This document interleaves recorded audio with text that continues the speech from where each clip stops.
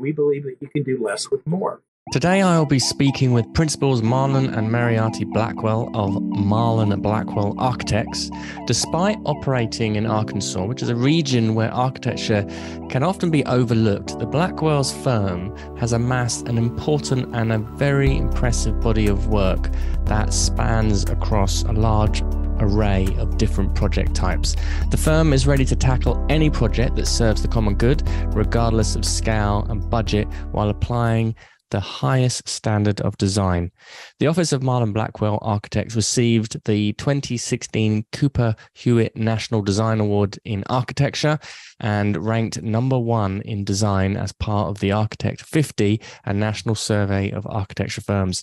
In 2011, Marlon Blackwell Architects was recognized as the Firm of the Year by Residential Architect magazine. The firm has earned an international design reputation through recognition of its work in many publications, including architectural design journals and books, and they have received more than 120 design awards, including state, regional, national, and international awards. So this was a real delight to be able to sit down and speak with both Marlon and Meryati. In this conversation, we discussed the practice's recent book, Radical Practice. The information to be able to get that will be in the information of this podcast. We talked about Arkansas, and from my English naivete, if you like, I found this absolutely fascinating, and we discussed in depth about why Arkansas proved to be such a successful place for their architecture practice. And we also go into detail about working with clients, developing relationships, and also them working as a husband and wife team and the power that comes from that, and also the challenges. So sit back, relax, and enjoy Marlon and Meryati Blackwell. This podcast is produced by Business of Architecture, a leading business consultancy for architects and design professionals. This episode is sponsored by Smart Practice, Business of Architecture's flagship program to help you structure your firm for freedom, fulfillment, and financial profit. If you want access for our free training on how to do this, please visit smartpracticemethod.com. Or if you want to speak directly to one of our advisors about how we might be able to help you, please follow the link in the information. Marlon and Meryati, welcome to the Business of Architecture. How are you? Doing great. Great. Yeah, how about yourself? I'm very well, thank you. So very excited to be speaking with you guys. And you know, it's really amazing because you guys have got an incredible portfolio of work. You've just completed and published a book, Radical Practice, which kind of documents a lot of your stunning portfolio. And it's for me, it's just fascinating to talk to an architecture practice because of the location in Arkansas. It's such an interesting part of the US, and it's not normally the part of America that we think of when we're talking about fantastic buildings being made. It's not always the first place that comes up. New York and Los Angeles, these are the two, and San Francisco, these are the cities that tend to dominate. And I was brought to the attention of your work actually a little while ago through some other architects that I've been working with in Alabama and also in Arkansas. And just kind of fell in love with what you guys were doing. So you've got a very diverse portfolio of work. I know, Marlon, you still teach in academia, and it's a really fascinating practice that you've developed. So I guess the first question is, why Arkansas, and how did the practice begin? Sure. Well, I'm originally from Alabama, from the South, but I grew up in a military family, so I was born in Germany and lived in the Philippines and Alabama, Florida, Montana, Colorado, all over. But I had been living in Boston and had done my graduate work with Syracuse University in Florence, Italy, for a year, and had gotten out beginning in the 90s in the recession. Anyways, not a lot of work, so I started teaching at Syracuse University. But I had a little bit of work under my belt. Just been published in Architectural Record Homes, and And, I wanted to really practice. I've been practicing for 10 years in various firms, plus my own independent after-hours studio. So after a winter in Syracuse, I decided I want to come back south and be with my people. So I had the intention of moving to North Carolina, but the school I wanted to teach at, to get teaching practice, North Carolina State wasn't booking at the time.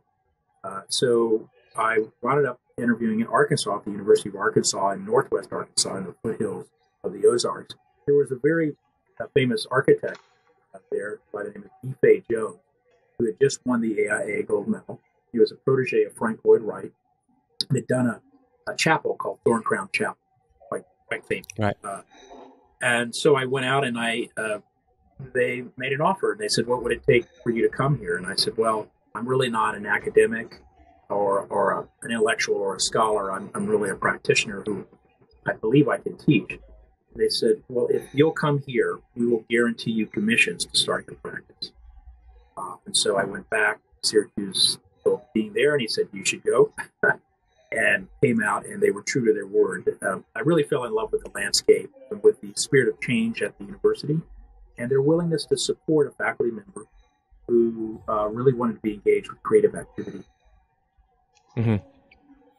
Amazing. And Meryati, when did you join the practice? Were you involved in the founding? Somewhat, yes. I met Marlon when I was a young architect in Miami. That's where I went to school. And after that, I was doing a little bit of internship there for several years. I think I ended up staying there about a little bit more than a decade. So while I was there, I met Marlon, and he convinced me to marry him. So after we got married, to leave Malaysia, she had moved back to Malaysia. Yeah, I had moved back to Malaysia because architecture, was really exploding there. You were building infrastructures and high rises. It's about the time where the new airport is being designed and constructed, and the Twin Towers, the Petronas Towers. By Caesar Pelli, all of those things. So I was like, wow, time to go. Very exciting. So I went over there, but I guess we must have liked each other enough that to think that we should be together, because we were never in the same place ever throughout the 4 years that we were friends. So we decided to get married. Marlon came to Malaysia. We had a Malaysian wedding. It was great. And after that, I thought, okay, well, I guess we're going to Arkansas just for a year or two, right? Because this is we're there because of his teaching position at the University of Arkansas, and then maybe start a small practice, but not intended to be a full-time or a long-time, like forever place. At least in my mind, I thought we'll probably end up in California. Yeah. But we're still here. So Marlon, of course, was there, I think, 3 years before I joined you in Arkansas, Marlon? About 3 years, I think? Yeah. Yeah, so he already were doing small practice, like a sole proprietor type of business. But I was helping him for any work that he has at night and things like that. But when he had enough of a, bulk of the work where he needs somebody full time, that's when I joined him. So I was sort of maybe not the original founder in the initial years, like a sole proprietor situation, but then I've joined him ever since. So yeah, I started basically in Fayetteville in 1992, and by I'd say 2000, Nadia had been already working in other firms as well, but helping me transition to digital. And we would draw. I would draw by hand on a project, and she would draw on our little orange tangerine Mac. And this powerhouse that we were doing, and I was drawing Honey House, and then in 2000, I think I had an opportunity to go teach at MIT for a semester, and she was pregnant with our second child, and basically said, "You need to move out of your office. We need that as another bedroom and open up an office on the square." So that's what we did, and then with that in mind, she joined us just for initially just for the flexibility to kind of come and go with children and stuff, but then also to help run a practice, because I was realizing that I really wanted to move away from small residential and really get into commercial public work institutional work that I thought could make a greater impact. So it really was deviating from the original plan, which was to be the noble savage, doing 2 or 3 residential projects, building up a body of work over 30 years, and being really hip and cool doing residential. I just kind of really felt like I really wanted to do something more impactful. So kind of did some residential, but moved away from that. We got a chance to do a small public library, a golf clubhouse. And so these were new commissions that demanded that we have a staff. So it was Ati and I originally in a little office on the square, town square. And then we started taking on some people to do these larger projects. And the office sort of took off from there. For about, say, 8-9 years, we were doing a variety of work, small, but a variety of work. And we got a national project at the Indianapolis Museum of Art to do the Ruth Lilly Pavilion for the new 100-acre art and nature park in Indianapolis. Things were going great. Also doing teaching at Arkansas and guest teaching other places like Washington University and St. Louis. Yeah, I think Marlon was also building an academic career at the same time in parallel with when we are studying our business and scaling it to a point where we're not just going to do little, houses anymore. And I also wanted it to be much more of a professional profession. I didn't want it to be working from home. And I think I kind of like give him the encouragement and the understanding that we have the capacity to do it. Because he was worried that, well, I'm teaching, I won't have time to draw and, manage an office. And I was like, well, that's what I do. I'm a project architect in another firm. Like now that we have our own family, we need the flexibility, but I can do the things that I used to do in another firm, but within our office. So I didn't have a lot of fear in terms of scaling or taking on more because, I've seen that happen in my workplace, and knowing that I can focus on that while he's also building that parallel teaching academic side, and then together we can manage the design and the construction documentation, but at the same time I am at the office and I am able to work while he's absent, for example, teaching. So I think it kind of, we fill each other's gap. Yeah, so we're teaching and practicing and lecturing, things are going great. And then 2008 hits. Our business model primarily was no business cards. We don't collaborate. We don't form teams. We don't do competitions. We don't do RFQs. We just do whatever comes through the door. Sort of patterned that after Faye Jones, who was a friend and mentor, who had unfortunately passed away in 2004. But he had given me some great advice. I said, how did you maintain over 60 years such an incredible body, inconsistent body of work? And he said, and I asked, by the way, this very same question of Glenn Murcutt. Basically, they both said the same thing. He said, well, that's simple. You don't start a practice, or excuse me, they said, you start a practice the way you want to end it. And he said, you don't wake up at 50 and decide you're going to do good work. You have to start out with that in mind and take the narrow path, the less straight path, to arrive at that. And so that's really what we set out to do. The combination of teaching and practicing to help allow for that. Same time, we are growing. We're at nearly 10 people by that time. And then the Great Recession hits. And, people quit walking through the door. The phone stopped ringing. Projects went on hold. And we are in a kind of, what I would call the death spiral, in the plane, and the ground is getting closer. And it was like, what do we do? And Ati and I, we were really at a loss. We were having to lay off good people. We didn't know what to do. And we were inspired somewhat by by Obama and these sort of idea of stimulus packages and the shovel-ready projects and things like that get going.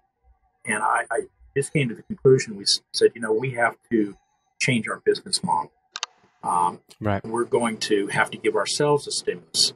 And we across the street was the local banker, John Lewis, who had taken an interest in us and had helped us. We, established like a credit line. When we were on our first big commission, he came across the street, said, "I heard you just got a big clubhouse project for Mr. Tyson, CEO of Tyson Foods." "Yeah, how'd you hear that?" He goes, "It's a small town." And he said, you're going to need a staff, and you're going to need to pay that staff. They're not always going to pay you in time. So you're going to need a credit line. Fortunately, Ati and I had worked really hard for years to establish good credit. Yeah. So he gave us a significant credit line to help that. So we went back. We never really used it, but with the recession, we went back to it and said, we want to give ourselves a stimulus of about $15,000.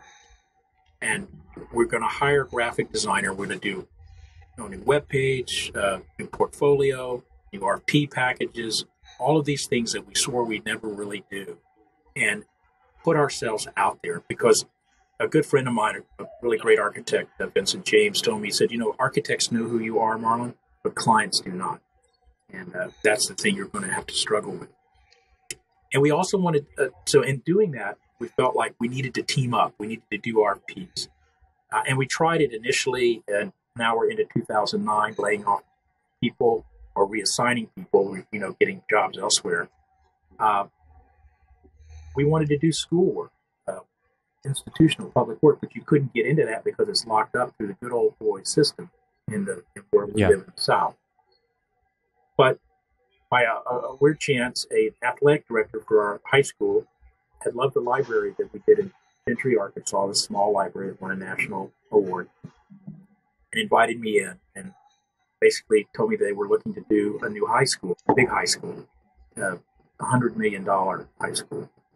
And he said, "How would you like to do that school?" And my mouth fell. I said, "Well, what are you talking about?" And so I said, "We have never done any school. We're a firm of about 5 people." And he goes, "Well, I'm going to help you form a team, and we're going to create this team, and you're going to be the local guy, but you can be the design."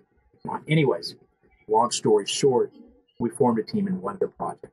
And we got together with a really great educational architect at Kansas City, really good educational architect in Northwest Arkansas, and we formed this team and got this. And that helped us get through the recession. We also then got the new architecture school at Arkansas. So a couple of these larger commissions that helped us demonstrate that we could scale up, right, moving from this residential scale to the small commercial, small institution, and scale up and not lose anything, proved that we were onto something, at least in terms of our language and vocabulary.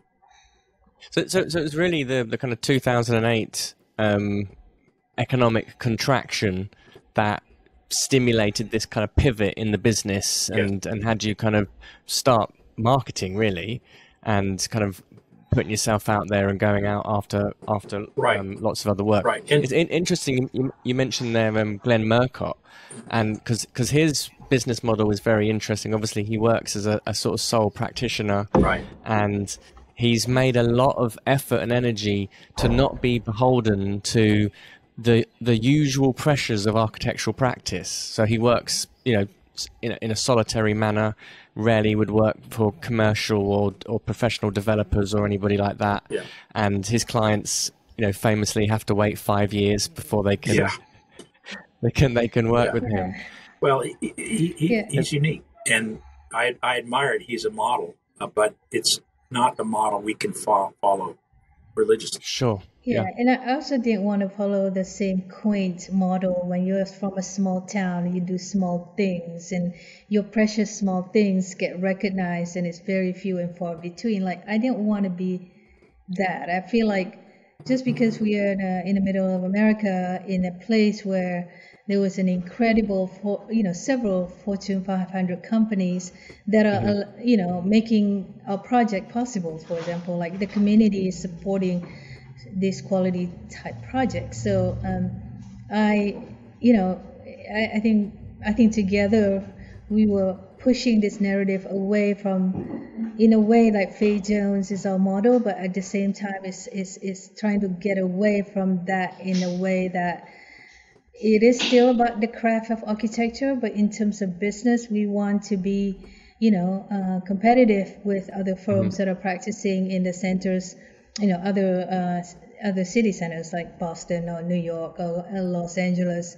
And we didn't feel in any way wanted to limit ourselves, like that we can do cute little quaint things for, people in the middle only. Like, I feel like, yeah. Yeah, but I think too, because of where we were with the Tyson, Walmart, the headquarters of all of this here, we were getting some opportunity to do some work and do work in places where you'd least expect to find this level of architecture. We were on the cover of Architectural Record in February 2001 with our Keenan Tower House, but it was an issue about architects operating outside the centers of fashion. And that has become, in some ways, our brand at one level, both a blessing and a curse, because we do have aspirations and we want, we are competing now with, some, all the big names, but we're also very committed to working in our place, right? We like to say the work we make is in our place, of our place, and for our place. And in the places we also work. So we're now doing work in Detroit, Houston, Dallas, even Central Africa, where we're now working with the State Department on embassy work.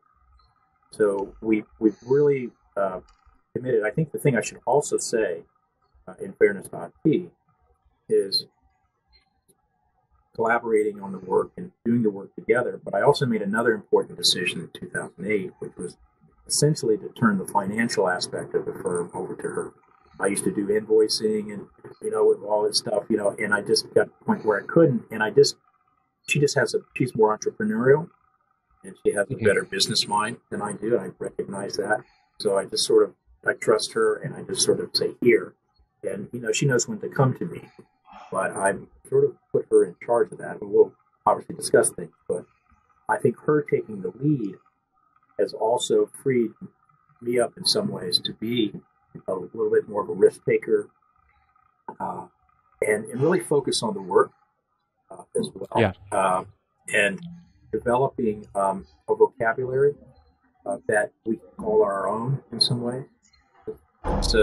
It's been, I can't put that fully into words how important it has been for the development. So a real start of kind of division of roles there, where one of you was kind of starting to focus more on the managing partner roles, the business aspects of it, the financial management of the company, and then there was a creative leader, if you like, as well, that was kind of starting to emerge. Yeah. Yes. Yeah. Yes. I think in terms of a primary role, I'm, on the other hand, I also during this time are the project managers and the project architect of projects that we are doing, in addition to my role as the finance person, or the person that's running the office, making decisions in regards to business stuff. But also at the same time, I have developed this sort of side specialty while I was in Miami and in Malaysia, which is like the architectural interior side because of my internship that I have always kind of find myself working while I was in Miami as well as Malaysia, that whole aspect of not only architecture but hospitality and all of that stuff that's fully integrated. It's still design but involve a lot more tactile stuff like textile and furniture and fixtures and things like that. And so it has become something that I realized I enjoyed. And as the office and the project get bigger, there's a larger component of that. Like someone needs to be the one, heading that interior materials and furniture and furnishing for some of our project and things like that. So that I've become that certified, director in interiors as well during this time in order to further define our different roles. So Marlon's an academic and design leader and all that, while I'm the finance and managing the firm, as well as the interior side of architecture as well. Well, I still not leaving the job of doing integration as an architect but I in should the add, office with our team. but I should add, that also creates another revenue stream Yes. for our practice too. When you're now we built up some credibility with clients and stuff that we can do good interiors. I mean, we getting ranked in the top, interior firms. We're also, yes. And so, but that's taken a while. But that's been something that's been very purposeful, and that we've kind of expanded our presence on the scene. Very, very much like Rick Joy, for example. You've seen him being awarded as, Best Interior Designer of the Year by Contract Magazine or Interior Design Magazine. It's like, like sometimes that flow of the work between architecture and interiors and furniture and furnishings even is so much a part of the practice now. I mean, not all of our projects involve the furniture and furnishings part, but certainly certain project type does require us to get into that, and we don't like to hire a separate consultant if we can, and we can do them in-house. So. Well, it's not uncommon these days as well that people spend more money on the interiors than they do on the architecture. Yeah, I know. Boy, tell me about it. So again, it's really interesting actually that the kind of choice to remain in Arkansas and build a practice from there. Can you tell me a little bit about some of the advantages that being located in Arkansas Sure. has allowed? And I'm guessing, I'm an ignorant Englishman who hasn't been to the center of the US before, and I'm assuming I've got this romantic ideal that there's like a lot less planning regulations and you can there's more scope for creativity. To some extent. Yeah, well, you need to come visit us and we can show you around for sure. Yeah, well, it is a bit of a geographical oddity where most of our projects are about 15 to 20 minutes away. I think one of the advantages, obviously it's great. We can get things built quickly. I had been working in Boston, but like I said before I came here, it would take a year and a half to get a building permit. I could get one in a week here. If I'm building out in the county, I don't really even need one, So it's different. Now, obviously, with these public buildings and stuff that we're doing, schools, that's very different. But it is somewhat more streamlined. People are more, the government entities are, while they may have their policy and stuff, you know who you're dealing with. You get out ahead of it. You do a lot of front-end work in City Hall, and things just seem to happen in a more streamlined way. So I think that's really helpful. I think the other thing is just your quality of life. The school is nearby. It's like living in New York and everything you need is like within a block or two. Well, I'm the same way. Everything I need is within 5 minutes. I go to the university to teach or go downtown to the office. So I get 2 hours plus more productive work time instead. That, well, others, they may work on a train or whatever, but I feel like, hey, I'm getting a lot. My days are very productive. I think is great as well. Plus the standard of living, quality of living is high, and it's not expensive, right? Places. So.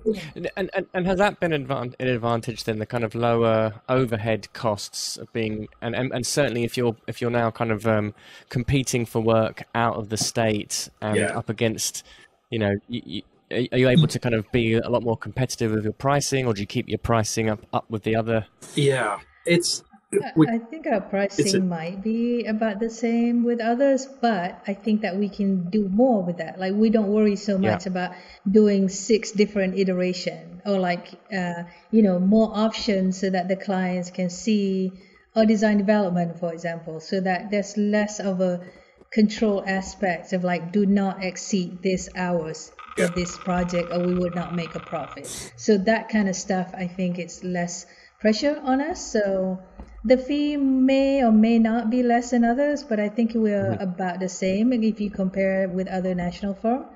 But in terms of what we can do for that fee within ourselves for our own research or iteration, and certainly the clients can really see the difference when they work with us, because they were like, wow, you're showing me this, you're doing more options. It's like, and because we don't worry so much about like hours spent, because it's I think, I mean, somewhat figured. it's always concerned, but we've never been bean counters. And because your name is going on the thing. It's so our attitude. One of the principles we have is whatever it takes. We're all in, right? And I think that's done well for us. Clients understand, man. NDAs, they're going to be responsive. They're going to be there. They're not about pointing fingers. They're about the project, and the project is larger than everyone, right? And we're getting people to buy into that process, into the project, and just being the ultimate goal, that realization. Right? And by doing that, we can do more with less. And I think one thing I do want to say, when you ask about building a practice in a small place, I feel like, okay, first of all, our small place is not without incredible economy because of, like I mentioned, companies that make their headquarters here, like Walmart and Tyson and all of those people and those companies. But being in a smaller place, like within a short period of time, you get to know people in your community, start doing work, and people talk, and before you know it, you start knowing the who's who of the town that may be able to recommend you for a project, and then to the next project. It's sort of like the compound base of your potential client happens quite quickly. And I feel like that's part of the the early success of our work, is that the community embrace us a lot sooner than if we were, I would imagine, in a place like LA or New York. If you just landed there not knowing anyone, you have to build up that base, right? Like people that and that kind of stuff. And here it's a lot easier to do Ati, that. Don't you? I have a different memory. Sorry. It took 10 years to get a project of any scale. I was here from 1992 to 2002 before we got even the library going, before we got the blessings. What I call the thin crust of people that would say, we can entrust you with something. I didn't I don't know, like, step off the plane and people like, oh, he's here. But, it didn't work. I don't. But I'm not sure that it'll be any. Well, maybe you're right. Maybe it's not any shorter elsewhere, but I don't know. I feel like there's no. We know there's no profit in their own land. I mean, we have had to fight. We still have to fight with other firms locally here to do stuff, and we're like, why are we still having to compete with these folks? It's like our track record to speak for itself. But we run into this problem too, even though we are known as kind of like the MacGyvers of architecture. Give us a paperclip and we can do something with it. We believe that you can do less with more. We believe in the economy of means, using an economy of means for a maximum of meaning. Well, that's great. And we're very resourceful and so forth. But a lot of folks look at our work and they go, oh, well, we could never afford that, even if it is simple and, falls within the market or below. And then they look at the work and they might say, oh, but our project really doesn't deserve it. So it's almost like the aspirations where we live too, while yes, with some in that thin crust are quite high, with others, they are not. And that's why we stay away from developers and things, for the most part, here, really low aspiration work, because, we're all running out of runway. Life is short. And so we have to align ourselves with institutions, for profit and not for profit, that want to be impactful in the work that they generate as well. So they need partners for that. And that's how we've begun to. So we still take what comes through, and with our friends, as Ati was saying, we have friends now that we're like, we're probably going to do a kennel, dog and cat kennel. As for a friend of ours, we've done 7 small projects, but we're doing little things in the Delta, in the poorest parts of the country, in the Mississippi and Arkansas Delta. We believe that's important work, but we also believe in this higher level work of schools, healthcare, hospitality, doing a hotel now in Boston across the Harvard Business. So we're trying to keep that work diverse, tied to the place, but also expanding our boundaries. And it's actually in some ways more work to try to maintain work here in our place than it is elsewhere. Did you find that there was very different attitudes, perhaps, to a more contemporary style of architecture based where you are, as opposed to, say, somewhere like Los Angeles or New York, where there's kind of the thriving, all these places that are kind of constantly screaming and shouting to change and push the envelope out, if you like? Well, fortunately, we had Ife Jones, we had Warren Seagraves, and other mid-century modern architects that we are standing on their shoulders. So there is a diverse architectural let's say, post-war in Northwest Arkansas, some traditions of that. So it is somewhat embraced, not everyone, but it is.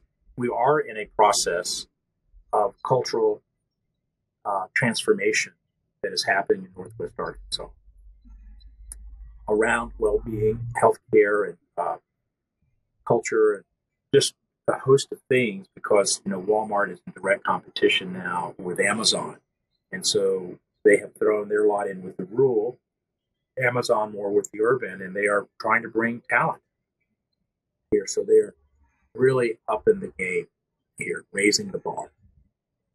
We're happy to be part of that. So I don't think so. I don't, when it comes to like the parametric or what, we're having to build with the skill sets that we have available to us here. Right. So that's why, we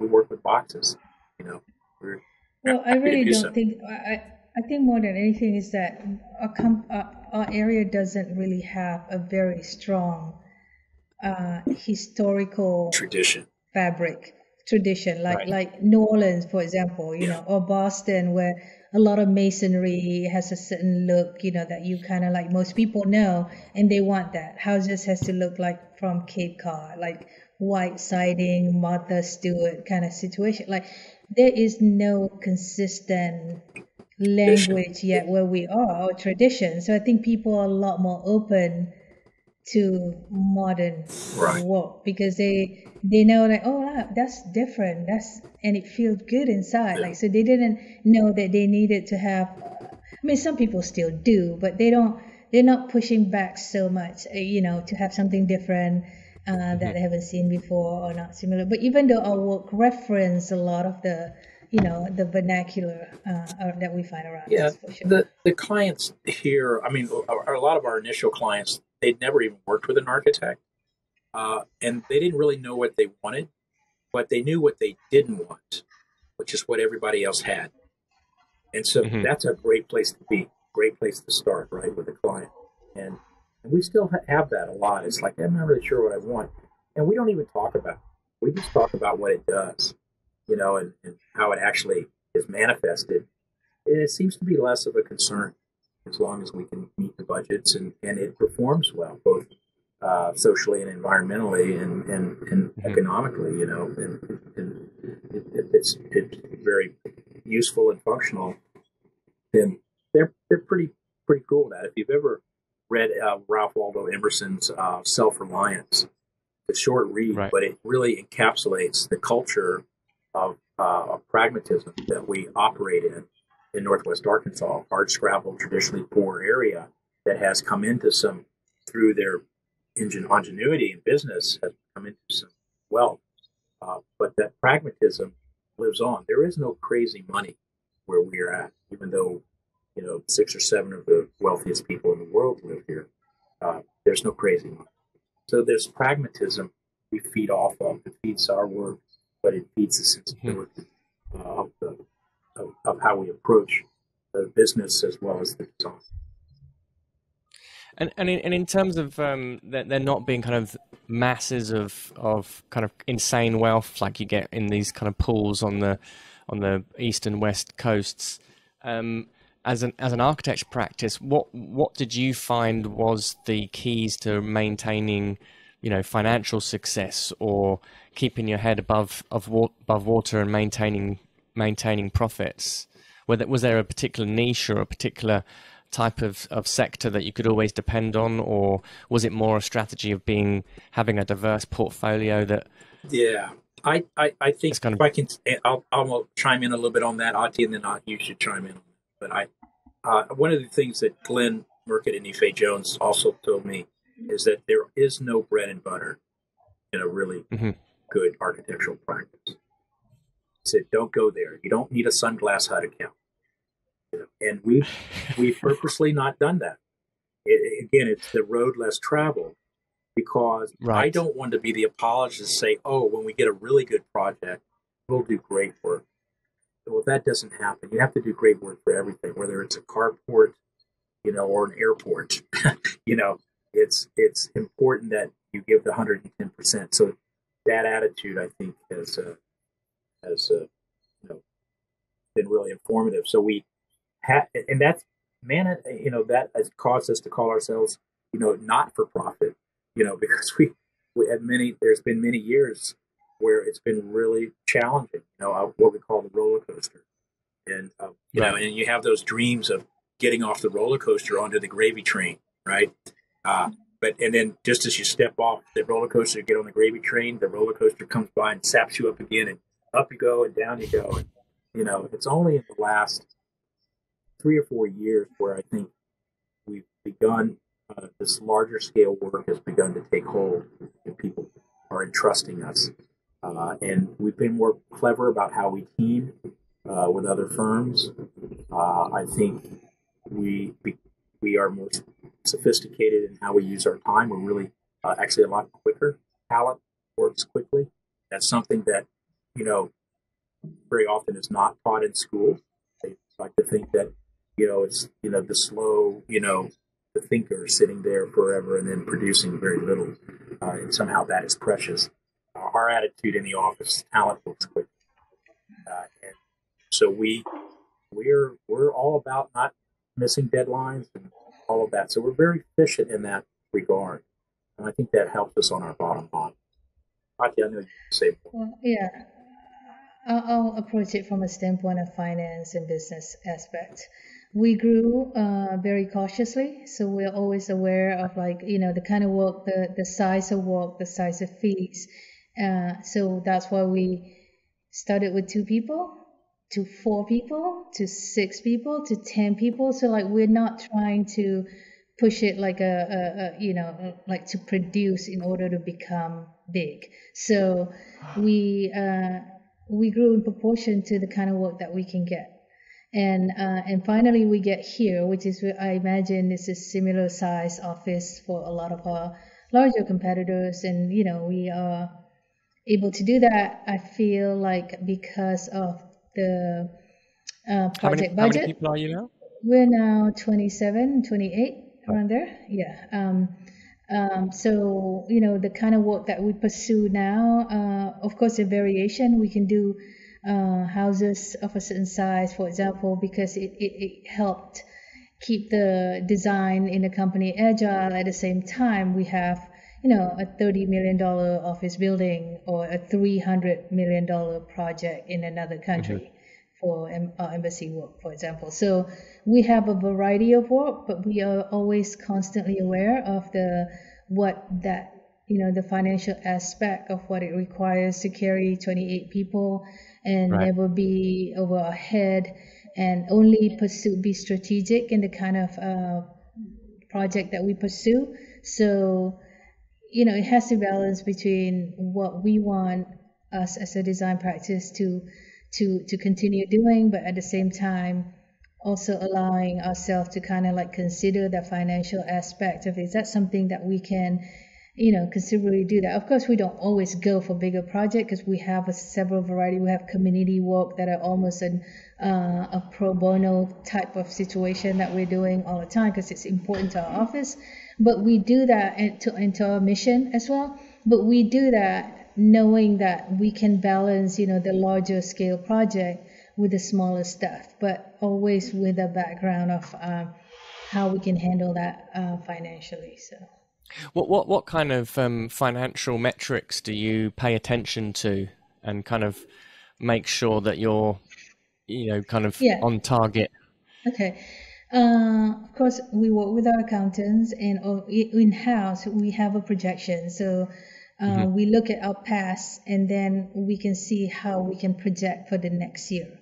So of course, every year we want to do at least more than what you did last year, and then try to make sure that they can achieve those goals. So like if you have a $15 million target last year and this year, let's think what you want your growth to be and try to get that. And while you're at it, you try to manage your overhead costs and any kind of research, the things that you can't control, like competition and effort to get new work. Like, you still have to pursue that, but you have to keep control of those kind of stuff. One of our larger cost items are IT and softwares and those kind of thing, in addition to salaries. But those are one of the things that is required now. Like if you don't renew our servers, for example, or our software now is all on subscription, those could become like a cost overrun that you can't manage. So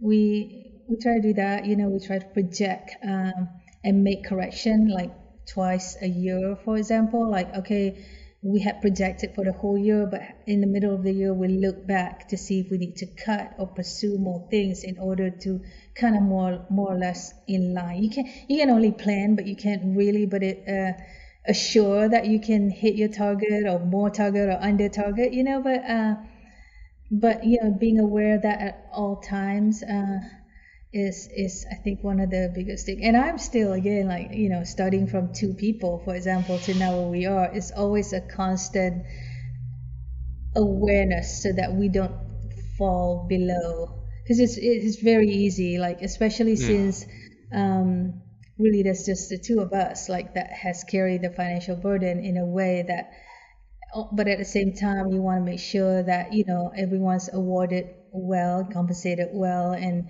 happy, doing good work, and all those things. So yeah, it's but I think all business, particularly all architectural business, go into the same situation that we do. Yeah, we're no different. And I think it's because we're trying to diversify, to continue to diversify. That's what I watched in the last recession happen. All these firms that tanked, that were not diversified, and we just don't want to put ourselves in that situation. We may do one of everything, and that's okay. Yeah. I just just give us the opportunity. That's invite us to dinner, and then occasionally let us sit at the table and partake. But it is true, we're having to be much more self-conscious about projects that we take, in terms of the time that they take. A small $5 million project can often take the same amount of time as a $50 million project. And, it's just like, do we pursue this or not? Our track record with RFPs and stuff is pretty miserable, let's say. I don't know, 3 and 30. Right. We don't get work unless we have an in, unless we know somebody. Unless somebody knows us. It's just we're doing right now. We are about to take on a marketing director. Never thought we would do and we're having to compete at with such a high level of other offices that we have to do a better job of when we're invited in to actually get us over the finish line. So we're looking at how we can do that. We're looking at how we can get IT to be something that's maybe less in-house and more out-of-house. HR, how we can be more efficient and make sure that we're in the market relative to the positions. We're not going to be the highest, but we're not going to be the lowest. When do you know when to say, or how do you know when to say no to a project? Well, you will know. Yeah, well, it's sort of like you start to get this feeling, and then everything gets confirmed. I think it's you qualify the client, and if it keeps coming back in as a kind of expedient, low aspiration kind of project, the message there is we're not the best fit for that. And I like to tell folks there are no bad projects; there are all bad clients. So qualifying the client, and we've made some mistakes. I mean, read about it. Not getting the right client, but you have to trust and hope for the best. Everything's relational, but sometimes it just doesn't feel good. And we generally stay away from developers, but not exclusively. Right. We're working with a great developer right now in Boston. It just depends on the project, depends on the context and the situation. So right now it's still a bit more instinctual. We don't have metrics to say, oh, we can't work that. But I think we are getting to the point where do we really need to pursue this? I personally am. The thing that's hard to say no to. Yeah. And sure. We have started saying no on residential work. We've really pulled back on that. It's just where we're located is not the best type of project. Yeah. So I really see a sweet spot for us is perhaps between the 10 and 60-70 million dollar project or something like that, somewhere. But we'll do smaller things. If it can make an impact in the community and still celebrate design and the culture of design, then you can get us at hello sometimes.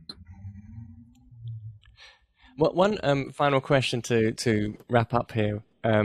Obviously, it's not uncommon to see husband and wife teams running architecture practices. What would you say are some of the challenges of working together, and also some of the advantages that being so close as a leadership and as a partnership bring? And it's a totally unique type of relationship. And how do you know when to not talk shop? How does it? We're working on that. Neither of our children want to be architects. I just asked our daughter, why? Because you guys just argue all the time and bring it home, But I think it's taken us a while to learn how to work together. I think to learn to trust. I know for Hati to find her role, since I was kind of ahead on this, started, and then she's coming in, and being able to make the commitment when she was, I think, in many ways the primary caregiver of the young family, and and that now has sort of changed, and but I think more importantly is to have a partner. I always know that she has the best interest of us and of the firm together in mind, and that's a very comforting thing. I don't have to worry about that. I think we've learned how to complement each other. Through her role in the interiors and mine in the exterior, it's not that defined by any means. She's an architect, and, sure. While I'm not at quote unquote interior design, I know what interior design is, interior architecture. But there's something I'm noticing about the work lately, is that it becomes more and more resonant. Our roles in the project is more evidence. And I think that's just through sheer tenacity and persistence to, agree mostly, but when we disagree, we do disagree. And we're not always delicate about it. And sometimes good and fun. I hate that. But we don't walk away. You know what I mean? Don't hold a grudge. We work through it. I think that's what's kept our marriage intact for 30 years. What's kept this business possibility or experiment or whatever intact as well. So we're in it together, and we're partners, and we disagree. We're not always in agreement, but we're working on how to better present our disagreements and our agreements, I should say. If I have to say about the negative is like you tend to carry that home. Like if you have, worry about business or like, oh, we're going to get paid, like in the beginning, like that, like in time before our next payroll, whatever it is, like then you start to bring that worry home, which if you work in another firm, you don't have to do that. Like, and then it becomes sort of an issue that you really don't want to, be negative about when you're at home trying to relax. And the positive is sort of like, you're already working on that relationship at home. Like we kind of have a level of trust with this person. So in a way, like you have already built-in trust about an understanding, not only when it comes to design or trajectory of the firm, where the business wants to go, business decision. Like I think there's a lot of trust there, even though we don't, I would say 50% of the time we don't agree on the onset. Wow, but right away until we could come to like, oh yeah, I think after a little bit of discussion or maybe a few more yelling at each other, like we actually like come to a conclusion that's a good idea, or like sort of a give and take. But lots of give and take. I think a lot of give and take, but I think I feel that because we already have that relationship at home, you don't have to worry so much about offending someone else. Like if your other partners that, like that boundary of how you communicate with each other, or even personality trait, like that's already been, you're married to each other. So like clearly you kind of are okay with each other's personality type, either you like it or not. But like, I think there's other, so that makes it a little bit easier, I think. If other than, if you have other partners, then you may at some point like worry about the little things that could end up being a larger things. Like I can't really stand this person, or that person can't really stand me, or kind of thing that it's like shouldn't be any issue when you're just doing work. But so some of those things I think is the benefit of knowing each other on the level that's a little bit more than just your work colleague. So love it. Well, I think that's the perfect place to conclude the conversation today. Absolutely. To be continued. Marlon, Mary, thank you so much. I've actually have loads more that I would like to talk to you about. But I've thoroughly enjoyed speaking with you this evening, and I do hope that we get the chance to do it again. And I do have a plan to come to Arkansas in the not too distant future. You do? Well, then you'll definitely have to come see us. Yes, we'll show you around for sure. We could talk about bear wrestling, Bible selling, and barbecue. How's that? Chicken, anything. Brilliant. Well, thank you so much, guys, for your insights and your expertise, and just the beautiful work that you've been producing, and sharing some of the stories behind the creation of that. Thank you, Ron. Thank you so much. Appreciate it. Have a good one. Enjoy the rest of your evening. Good night. Good evening.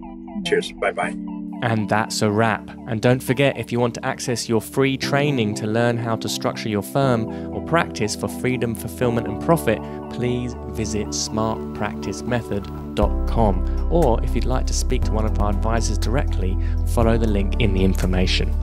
The views expressed on this show by my guests do not represent those of the host, and I make no representation, promise, guarantee, pledge, warranty, contract, bond, or commitment, except to help you be unstoppable.